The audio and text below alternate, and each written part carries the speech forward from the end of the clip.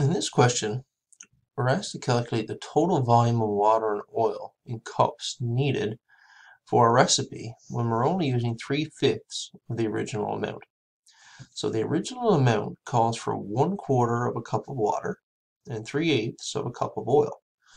So in the original recipe, we would have 1/4 cup of water plus 3/8 of a cup of oil. Now, for the new recipe, we're actually only going to need 3/5 of that amount. So what we end up with is kind of an order of operations problem. So what we'll need to do is the brackets first, and then we'll need to do the multiplication second. So we'll start by doing what's in the brackets. Now, in order to add two fractions, we need to get a common denominator. If we look at the denominators here, we've got 4 and 8. So a common denominator would be 8. So if I want to have 1/4 represented as eighths, that would be 2/8. So 2 over 8 is the same as 1/4. And to that, we need to add our oil, which was the 3/8 of a cup. So adding those two together,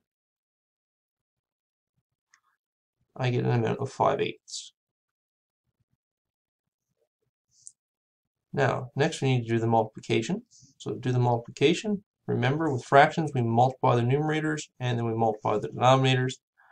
So we have 3 times 5, which is 15, and 5 times 8, which is 40.